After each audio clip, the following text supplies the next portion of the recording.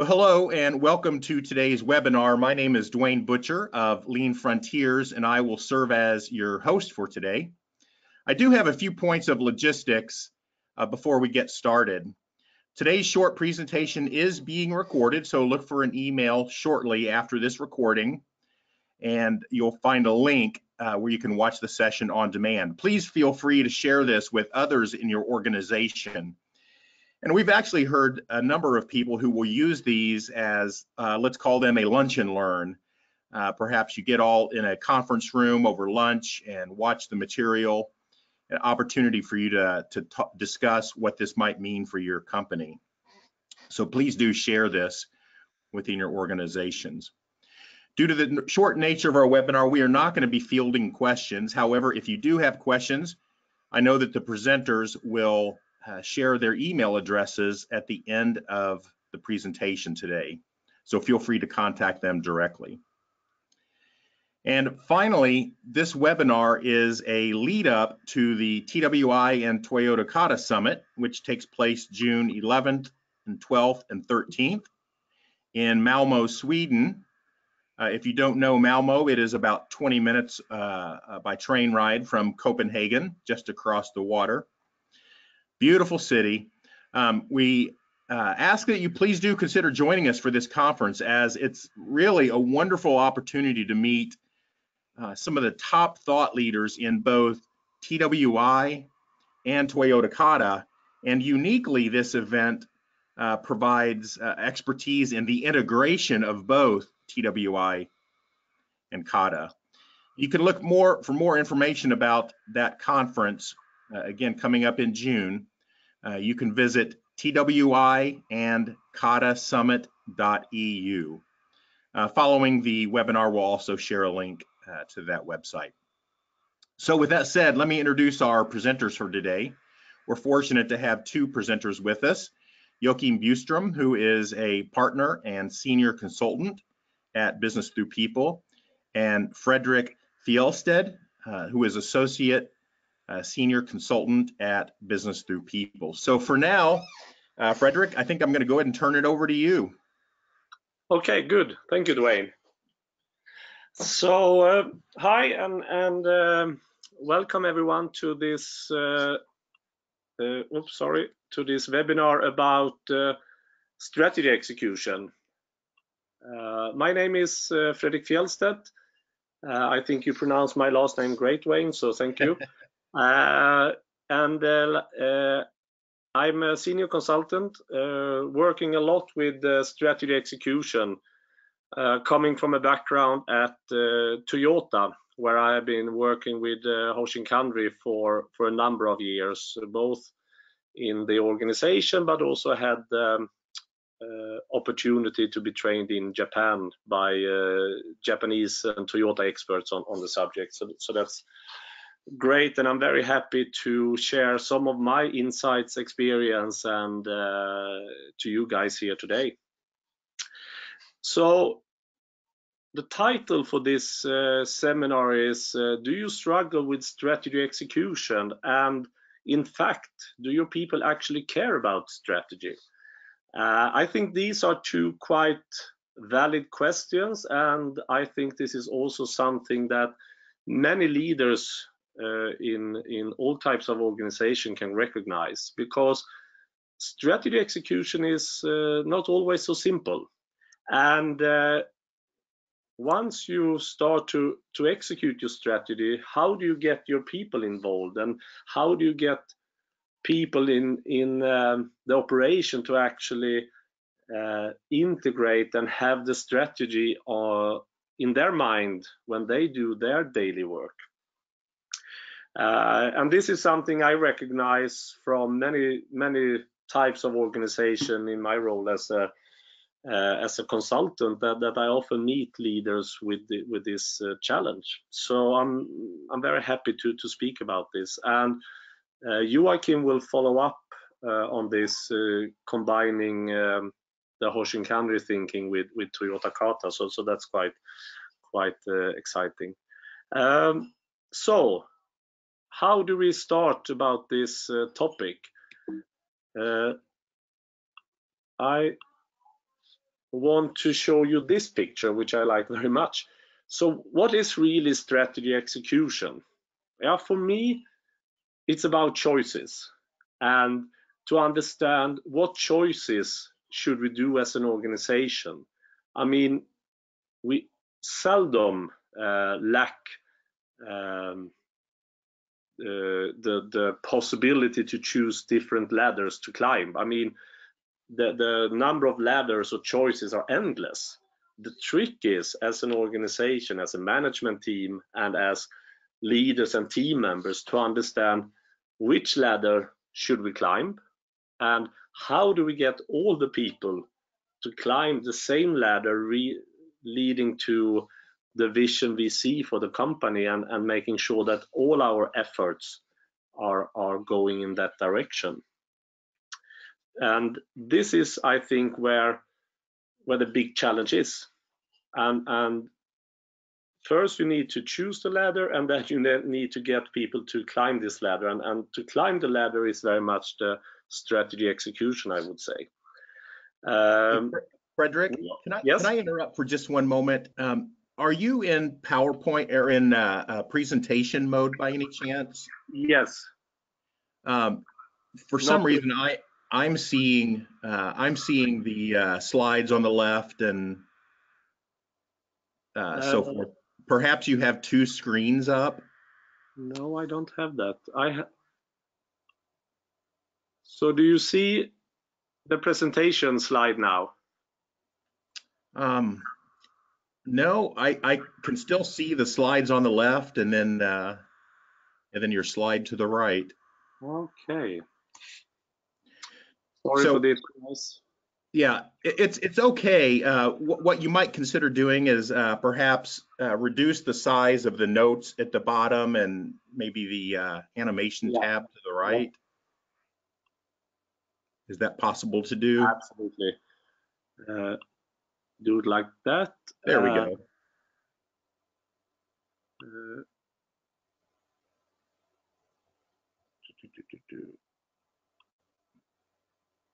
No, that one's wrong. Give us just a little more view of the PowerPoint. Yeah, of course. I like that. That's better. Yeah. Perhaps like that then. Yeah, that's perfect. Let's just go with that for right now. Okay, sorry for that, but thank you, Dwayne, for noticing that. Yeah. Thank you. I don't know how much you saw of the picture before then, but this is my view of strategy execution, about making the choices, choosing the ladder, and so on. And there are some challenges that we often see, is that top management might have a very clear view on what is our vision and how should we achieve that.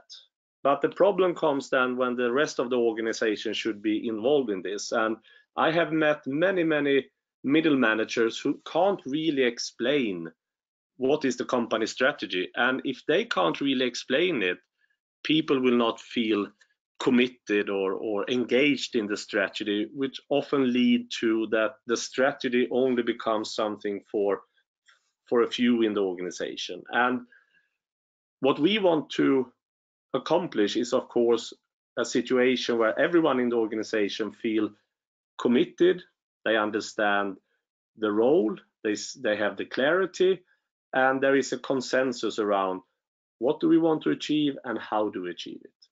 And this is what we want to talk about with the basis in Hoshin Kanri, which is the management system in Lean.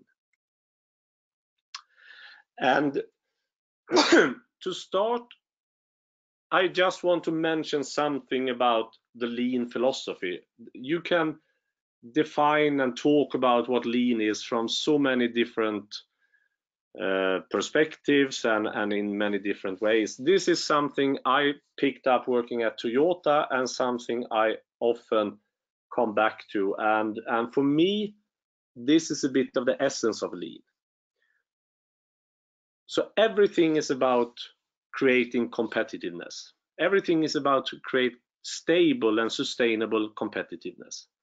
And why is this important? Because if we can ensure and if we can have a sustainable competitiveness, everyone the company has a relationship with, team members, leaders, customers, suppliers, the society, the banks, everyone can rely and are willing to invest and devote to a company that we feel they will be here for a long time. And this is actually the way Toyota and the way I have embraced what lean is all about. And then you can think about, how do we achieve competitiveness? Either you increase the output or you increase the resources. And of course, we don't want to add resources to create more output. We just want to make sure that we create more output with the resources we have. And here we talk about the output is the result of our job. And this is quite interesting, because this says something about what lean is really about. It's to involve all team members, all leaders, to understand, how can I create more output in terms of quality, quantity, better relationships, etc., tomorrow than I do today. And this is very much where all the typical lean methods then will support us with value stream mapping, reduce waste, etc. And you do that with your normal work and by adding value with the Kaizen mindset. And that means at the bottom line that every team member and leader should challenge themselves and the organization to accomplish more and solving the problems. So this is really the essence, from my perspective, what lean is all about, and where Hoshin Kanri help us to do the bigger steps. So I hope that makes sense. So normally we often talk about the continuous improvements. We talk about the Kaizen, or the improvement that we do on the daily basis, often in what teams or individual team members contribute with. But what quite often is the situation that a continuous improvement, like we see on this line, is not very steep. So it's very much small improvements that over time will create a better and better situation. But what we often see is that our vision, or the true north, or what we want to achieve as a company, lies much higher up from what continuous improvements can actually accomplish. And then we need to break this line. We need to create a big change. This is often what we refer to as step change or a breakthrough, to establish a new level that we can do continuous improvement from. And of course, this is something we need to do over and over again, of course. So this is just an idea of how Hoshin and continuous improvement work side by side. So the step changes and the breakthrough is very much what we accomplish with Hoshin Kanri, the strategy implementation, and the continuous improvement is very much what we do in the daily management. So this is how I would like to describe the relationship between continuous improvement and Hoshin Kanri. So Hoshin will help us to do bigger steps. So what is then Hoshin Kanri? Hoshin Kanri is Japanese, and Hoshin means needle or direction, while Kanri means management, administration, or something similar. But for me, Hoshin Kanri is about setting the direction. So Hoshin is about defining and prioritize your mid and long-term goals. So where do we need to be over time? But it's also, how do we break down these prioritized mid to long-term goals into annual targets? And how can we involve all levels in the organization to clarify the objectives and strategies we need to carry out to meet those targets. So the Hoshin part is very much setting the direction. And I would say, generally speaking, this is where most of strategy work are done, in somehow setting a plan. What makes Hoshin Kanri so powerful is that it's also emphasized a lot on the Kanri part. And that's actually to achieving the breakthroughs. This is the execution part, more or less. So here is where we create problem-solving strategies and action plans.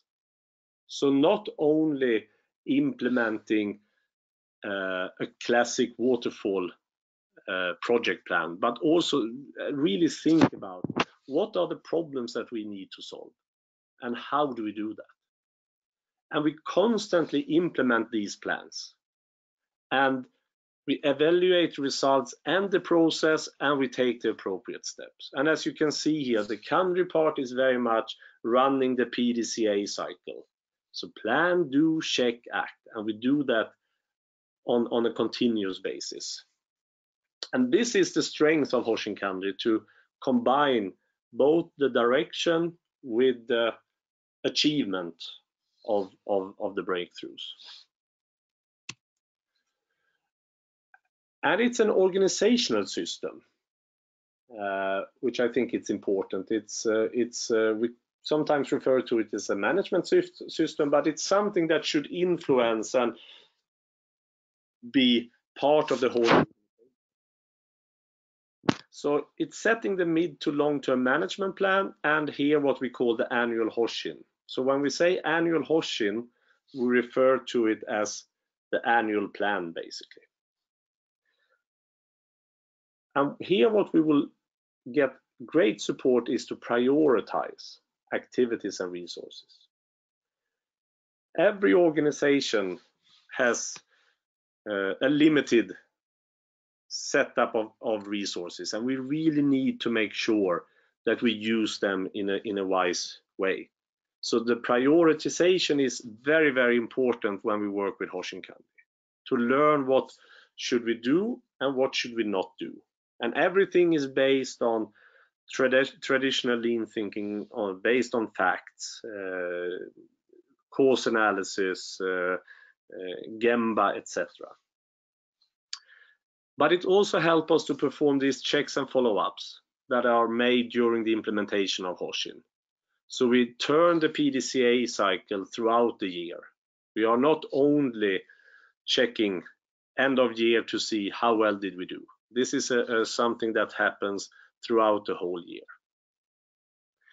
And perhaps I would say the most important part is that it's involving members from top to bottom. So all the way from top management down to team level, or sometimes also to individual level, and helping everyone to clarify what are the targets and activities of each position.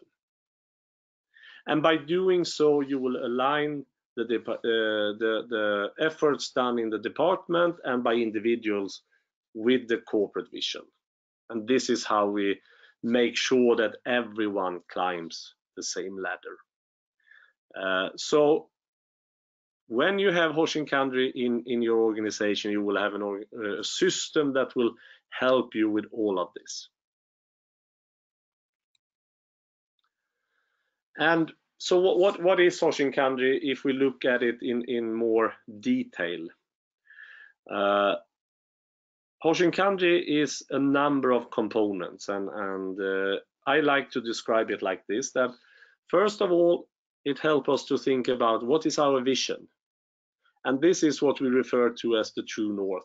This is the guiding beacon that everything we do should strive towards. Every step change, every breakthrough we do should help us to get closer to the true north. So this is absolutely key working with Hoshin Kanri and working with lean in general, of course. And then it helps us to understand where do we need to be midterm. So if our true north is far into the future, what is the more mid to long term objectives? And those are breakthrough objectives. So here we are aiming for objectives that are more than just incremental improvements. Here we are looking for the big steps. What do we need to do to get better competitiveness or remain in this position when our competitors are getting better and better, for example. So this is really where management challenge themselves and challenge the organization to set tough targets. And then it helps us to understand where do we need to be this year. And this is sometimes referred to as a challenge or something we need to do a bit more short term. So what do we need to accomplish this year? And as always, it helps us also to understand where are we now? What is the current situation? And when we know the current situation and we know our challenge, we need to think about how we get there. And this will be the problem solving part. So even though we talk about strategic challenges or breakthrough objectives, it's still about problem solving. It's still about understand why do we have the problem and what could be the best countermeasure. And then it helps us to understand if we are getting there. So the KPI is a key component, but it's not only the traditional target breakdown. It's about also setting the correct KPIs, but also have the process follow-up. How do we learn from what we are doing well and our mistakes? So working with Hoshin Kanri is to address everything you see on the right side here and find a system how we do that in a good way. And you can also see that it's some kind of line here between the two top True North and breakthrough objectives and the rest. And this is a bit of an interface where top management thinking meets the organizational efforts. So of course the True North and the breakthrough objectives is very much what's coming from the top, saying this is the direction, this is what we want to achieve as an organization. And then top management challenge or ask the organization to say, what can you do to help us achieve this? And that will be the organizational efforts, the bottom up. And this will meet, and this will be on a regular basis. And just to say something about the importance of True North.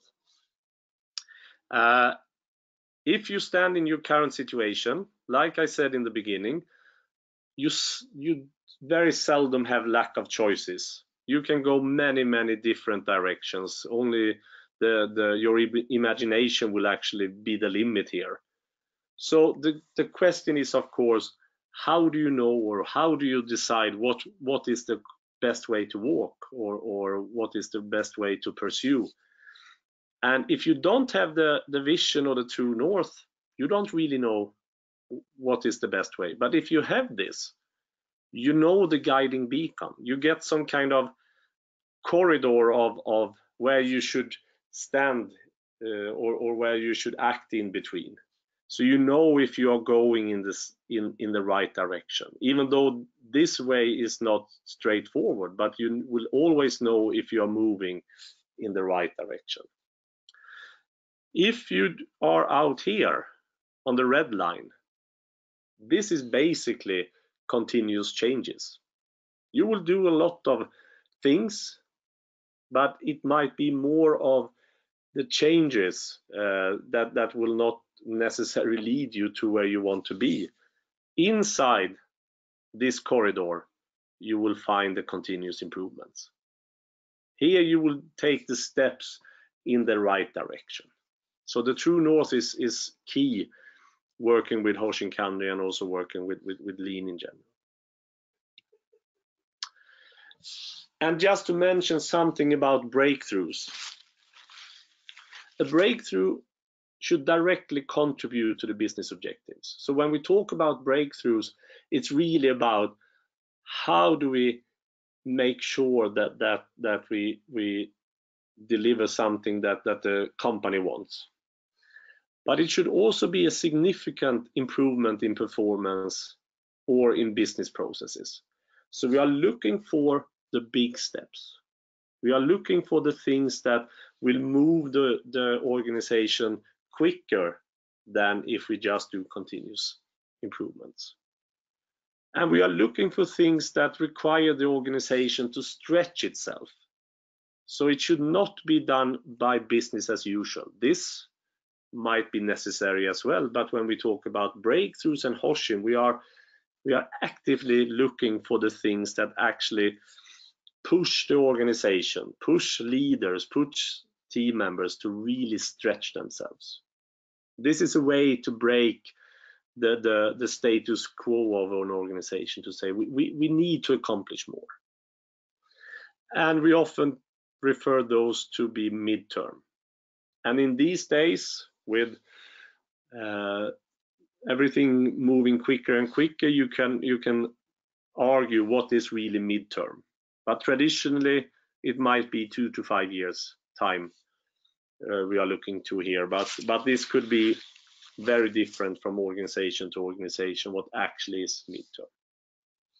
So this is what we are looking for when we do the breakthroughs, and that will be the input for the annual goals that we will set.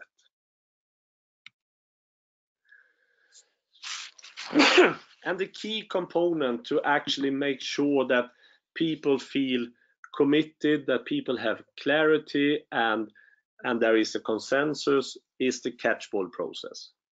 So this, I would say, is a bit in the center of the Hoshin Kanri. And it starts with management. Management starts to set the company Hoshin. They look into the breakthroughs, they look into the owner directives, they look into what's happening in the outside world, how well are we doing compared to our competitors, etc., etc. And based on that, and of course the current situation in the organization, and based on that, they set up a number of direction and activities and also targets. And then they start to do the catchball. And the catchball is coming from this traditional picture where you have two people. I often see them as a father and a son standing on the street, throwing a baseball back and forth, to improve all the time.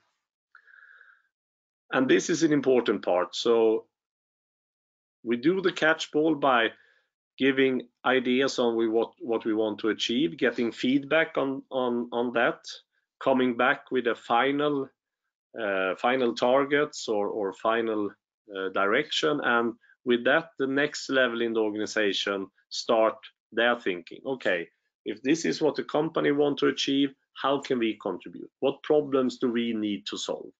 And then they start their thought process, and when they are starting to be ready, they do their catchball process with the next level and get feedback and come back with some kind of final idea. And then we are down on team level, and this will where it will become more of implementation plans or concrete actions, concrete problems to solve. Sometimes you stop the process here, sometimes you go all the way down to the individual. So you might have individual priorities that are iterated through a catchball process between the team and the individual to say, okay, these are the 3 things I need to achieve this year to contribute to my team's plan, to my department's Hoshin, and then ultimately to the company Hoshin. And like the arrow here shows, this is the way we can bring strategic thinking and make it something that actually makes sense on an individual level eventually. So the catchball process is the way we do that. And if we look on the Hoshin Kanri process or the cycle, it looks something like this, that the Hoshin part is something we do before the fiscal year starts, or whatever time period you would like to work with. But normally, or quite common, is that you follow the fiscal year. So you do the Hoshin part where you do the catchball, working with what should be the plan, what problems should we solve, etc. And then when you have consensus on this, you start to work. And here you do the country part, you do the PDCA cycles, and you do them on a regular basis. I would say at least every month you follow up, you learn, and you think what do we need to adjust, and then it just continues. So you have this kind of ongoing PDCA cycle throughout the year. So it will not come as a surprise at the end of the year how well we did. And then you have basically two bigger PDCA cycles that are quite often on a 6-month period.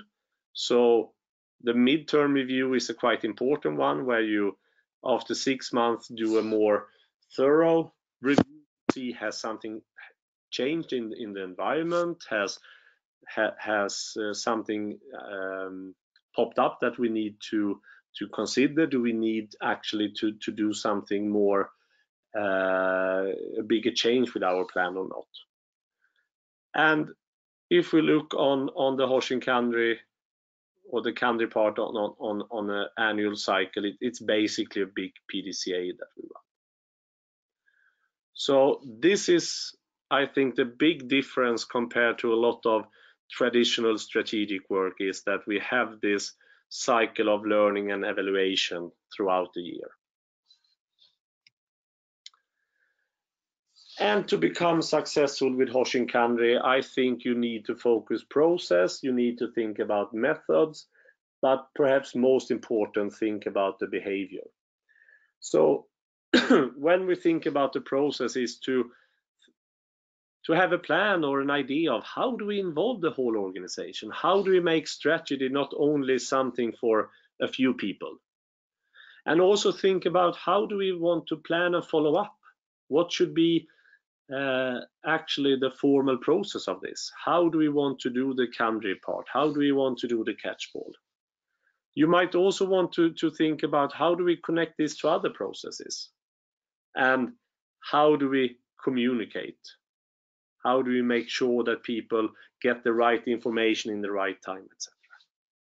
So this is one part that you need to consider to become successful. The second part is, of course, all these kind of traditional lean methods, or like utilizing the PDCA, having A3 communication, working with catchballing, for example, or problem solving. Make sure that we have different types of cause analysis. It might be the 5Y, it might be the fishbone, or other types of understanding why do we have this situation. Quite often you also see the X matrix, which is one way to show how Hoshin Kanri or policy deployment can look like, or you might have a number of other methods that you need to make sure are part of the Hoshin Kanri.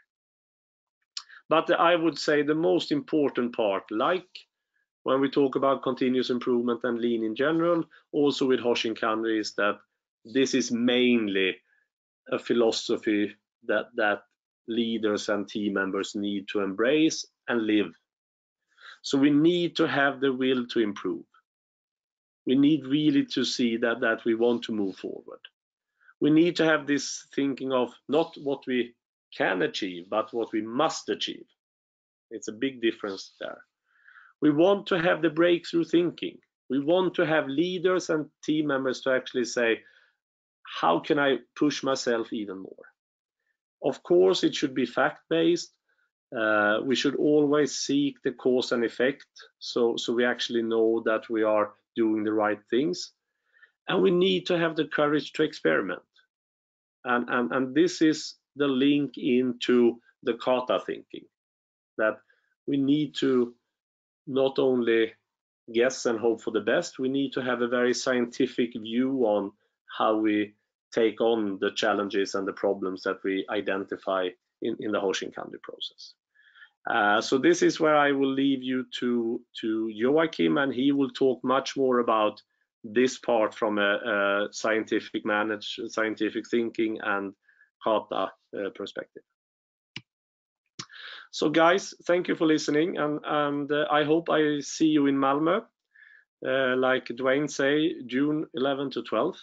If you have any questions or want to get in touch with me, you'll find my email address here. Don't hesitate to just drop me an email. So thank you for your time, guys. Thank you, Fredrik. So good afternoon or good morning, wherever you are, guys. My name is Joachim Bjurström. I'm a partner and senior consultant at BTP, working with kata and TWI programs. So my job here is to take that step further, or take the ball from Fredrik, and look on the behavioral side of Hoshin Kanri. And this is actually what Mike Rother wrote about it in his book Teora Kata back in 2010, where he started to see that we were looking at the wrong things from Toyota. We were looking at the visible stuff that they were doing, the 5S, the Kanbans, and the rest of it, and instead look at how are they actually thinking to be able to do all the stuff that they can do.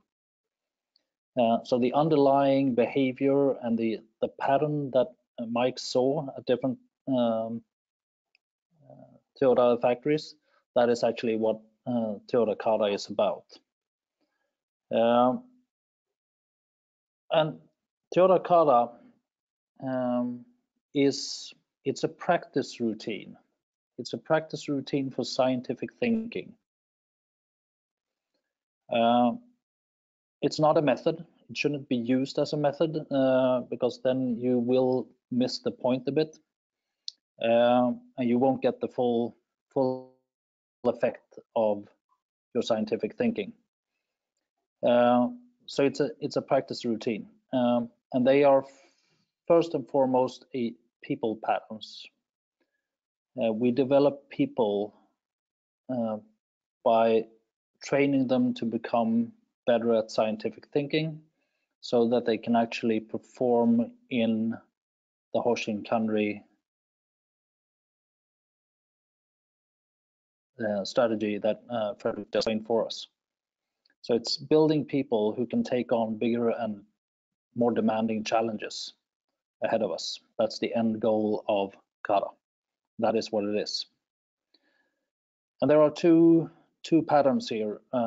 First, we have the improvement kata, which is then supported and driven by the coaching kata. And for you not familiar with kata, the term is taken from martial arts, where kata is a pattern you repeat so often that at the end of the day, that's internalized in your system. So, for instance, in jiu-jitsu or karate, if you're being attacked, you have to think about how to counteract that attack. It is just something that you do, and that is so ingrained in your body and your system that is just the way you do it. And I think it's important to say that if you go to a Toyota factory, they will not have a clue what you say if you ask for Teora Kata.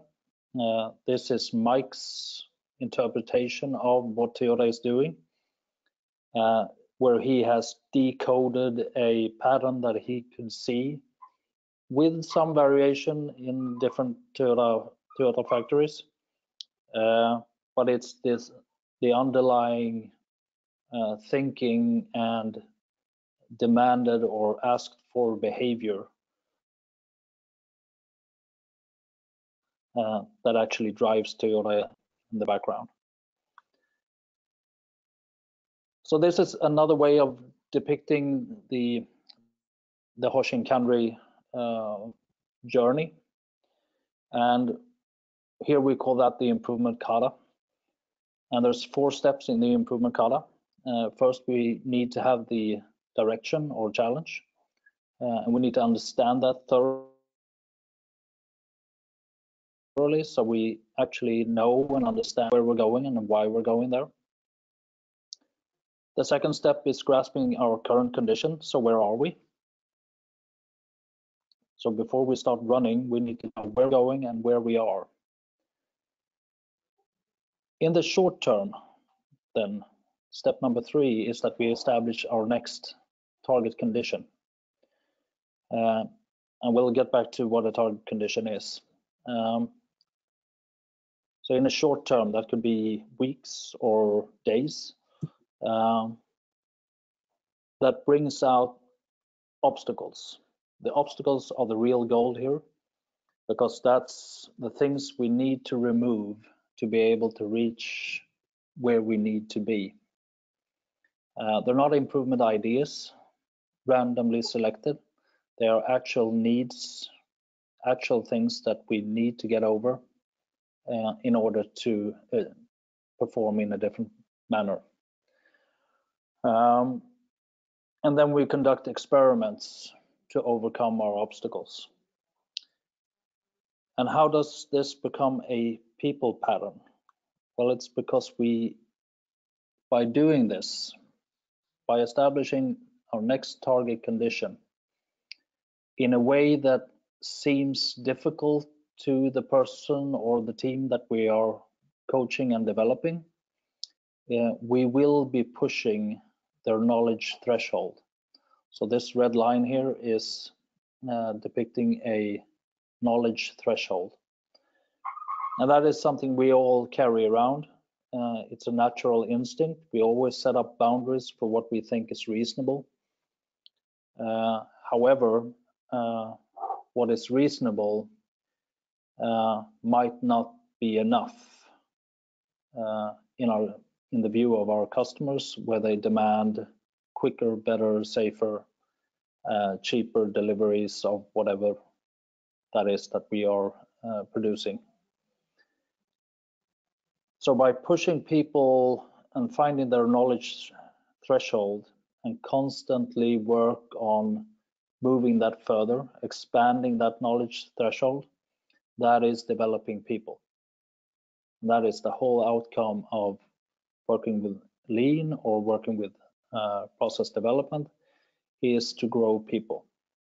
So I think this image here shows that old saying from Toyota that is saying, first we build people, then the people build cars. This is actually the pattern underneath that drives that to happen.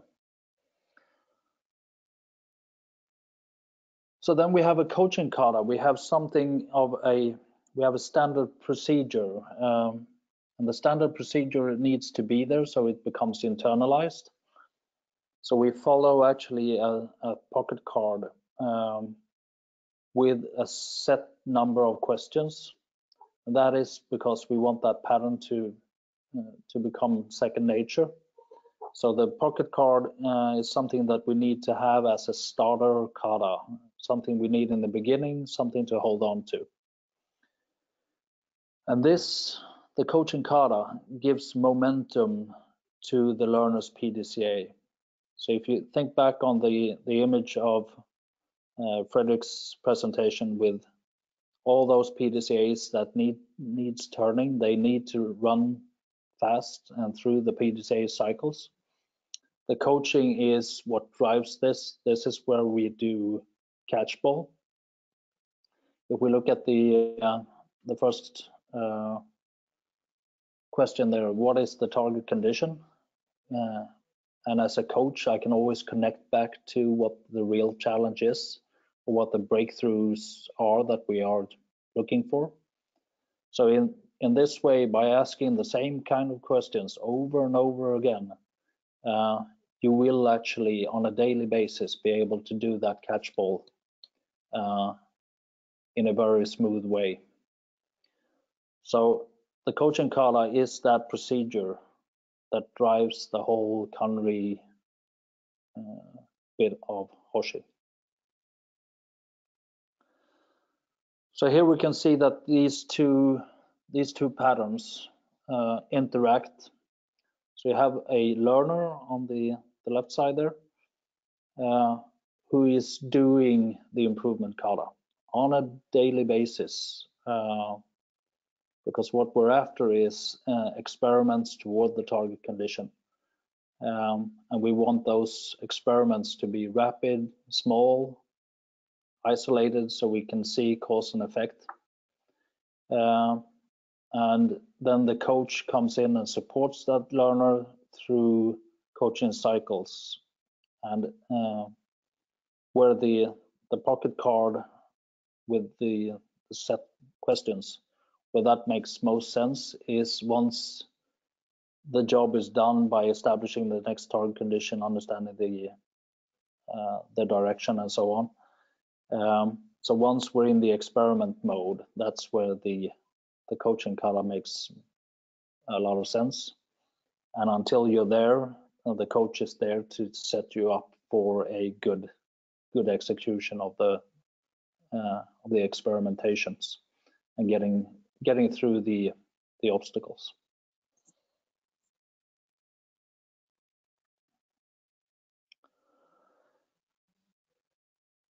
One insight that we've had over the last years, and this is also part of a deeper knowledge of Hoshin thinking, is that the challenge is often multidimensional.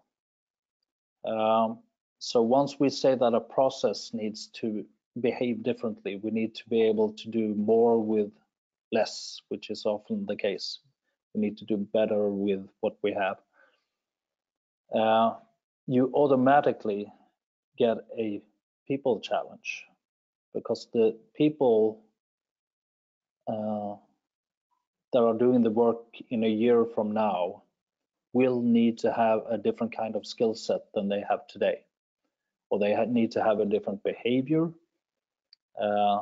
Perhaps they need better knowledge.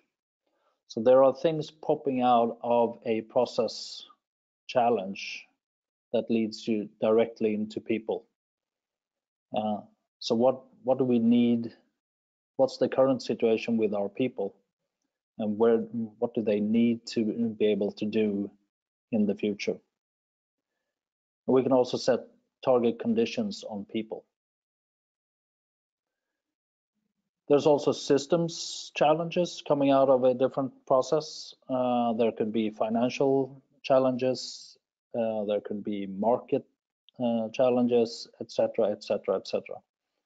But we are doing, since kata is a way of thinking, a pattern that we repeat, we don't change our behavior just because the challenge is regarding people or process or systems.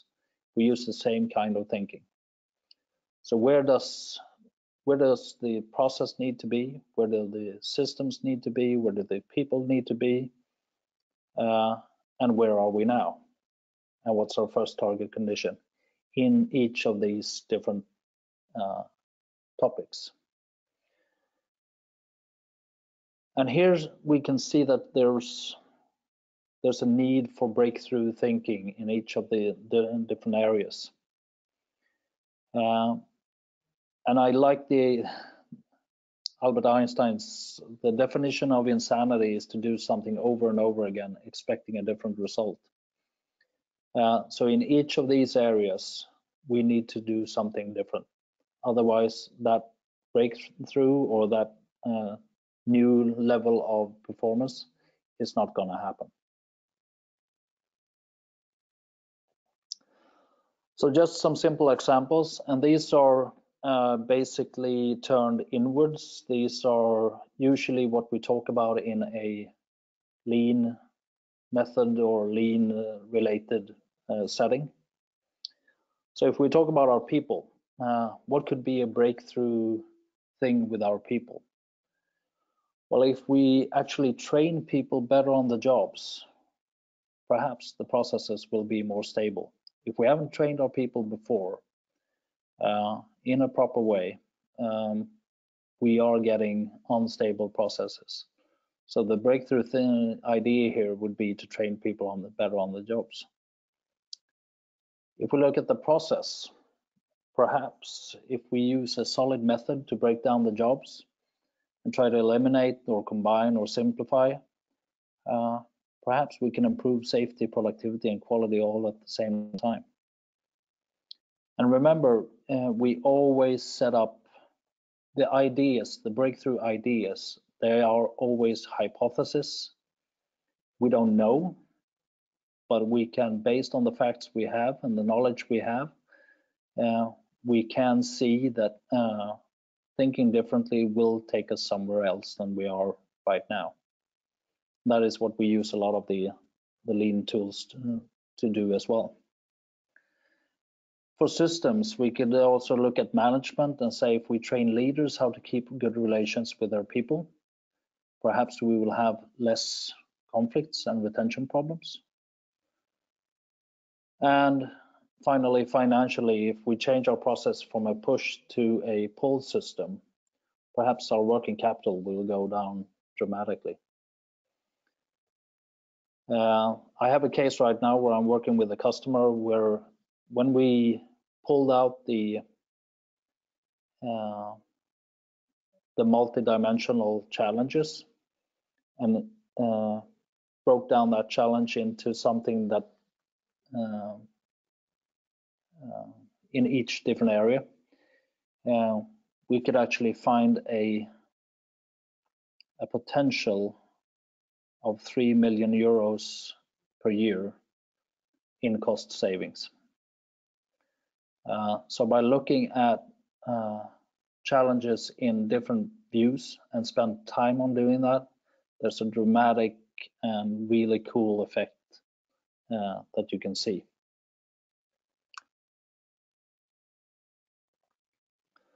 So let's take a little bit of a deeper dive into the improvement kata and the last steps here. Grasping current condition and next target condition.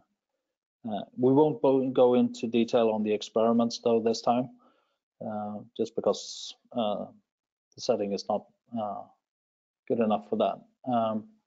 So let's look at it from a helicopter view a little bit more. So if we say that the challenge is multidimensional, that means also that the current condition is multidimensional. So when we look at current condition, basically going out to Gemba and see what is going on, it means that we have to translate what we see into some kind of fundamental understanding of what the system is like. What are the ideas that people are have built this process or this workplace on? Can we understand the culture below the surface? And finally, how our process is working. If we just look at how processes are working and we miss the first three ones here, we will risk of doing short-term improvements that will not be solid or stable over time. But if we understand how people think and the idea behind it, you can start challenging in a way that will give substantial effect. So a target condition then is, we usually say it's a need by when. So in a certain time period, weeks, days, not more than a month or two, we need to be able to perform in a special way. And it's something that we can do. We usually ask ourselves the questions, can we film it? Can I come back and film what we're doing? So a target condition is never just a number. A number is an outcome of how we work. The target condition is a description of how do we actually work to get a different result. So it's an ability to do something different from today, and it has to be meaningful to those working there. And a lot of times, it's always difficult to see into the future, but a lot of times when you hit the right thing, the right topic to work on, people will be fantastic if we can do that. That would be great if I can do this. Then you know you're on the right way of establishing a target condition that is meaningful to those working there.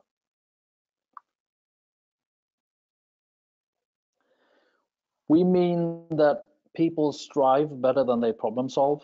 That might sound a bit counterintuitive in a lean world and what Fredrik said before. But by establishing or finding what we need to improve instead of what we can improve, we will become more, we will use our resources a lot better than if we try to figure out all the dots in this image here, which could represent all the waste that we have in our process. But if we find just the vital few things that we need to improve, we will spend resources better, and it will take us further down the line. And a lot of these different wastes potentially will go away in that process. So finding that condition to strive for will also engage your people in a much better way because it makes more sense to them. So coming back to the big picture. So we have the Hoshin-Kanri process, and we have the improvement kata, driven and supported by the coaching kata. Should I choose one of these, or is it actually that I need to do both? Because the Hoshin-Kanri process, and that is a process and a system which then contains scientific thinking. So coming back to that, kata is not a method, it's a practice routine or training camp to be able to perform the Hoshin-Kanri process. So it's a fundamental ability or skill that is necessary to drive the Hoshin-Kanri process. And we are, by definition, not very good as humans on scientific thinking. We need a lot of practice to do that. We are not trained enough. We don't have it in our culture to be scientific thinkers. So it needs a lot of practice. But if you pull these two together with a solid Hoshin-Kanri process, so you need where you know where you need to be, you know what you need to achieve as breakthroughs, and then by practicing the scientific thinking, filling that with all the ability and all the skill of the people, that will give this a major boost forward. So that is how we think these two work together, and we hope you can see the benefit of doing this. Coming back to Fredrik's picture of how do we create competitiveness with increasing output without adding resources, and how we can add value by Kaizen mindset. So combining these two, Hoshin-Kanri and kata, will build that green box there into something that you and your organization will benefit a lot from. That's our firm belief. So thank you so much for listening. I also hope to see you in Malmö, of course. It's going to be a great event. If you have any questions or comments, please drop me or Fredrik an email at these addresses. If you want to find more information about us, you can find that at btp.dk. And most of all, thank you for listening and stopping by today. Thank you. Hey, Joachim, thank you very much, both to you and Fredrik, for your thought leadership and sharing some of your personal knowledge with us today. Really appreciate that. But also thank you to the organization Business Through People for really spearheading and driving some of the thought leadership in the areas of TWI, CADA, human resources, and just general people development. So thank you much for that. And thank you, Dwayne, for hosting this event from Lean Frontiers. Yeah, quite welcome. And as both Frederick and Joachim mentioned, please do join us for the TWI and CADA Summit Europe. There's no question you'll find this to be one of the most unique events that you can find in this area. There are TWI, ways to learn TWI out there. There's ways to learn CADA, but there is no place where you find such a focus on the integration of both of these as well as them standing alone. So please come and join us, and you'll hear from companies who are actively engaged in TWI, CADA, and then this integration of both. And you'll meet many of the thought leaders in this space as well. So that event, as mentioned, takes place the 11th and 12th of June in Malmo, Sweden, which again is just across the water from Copenhagen. So you can learn more about that by visiting twiandcadasummit.eu. Thanks again to everyone who participated in today's session, whether live or on demand, and please look for an email from us shortly with a link to the recording. Thanks and have a great day. Bye.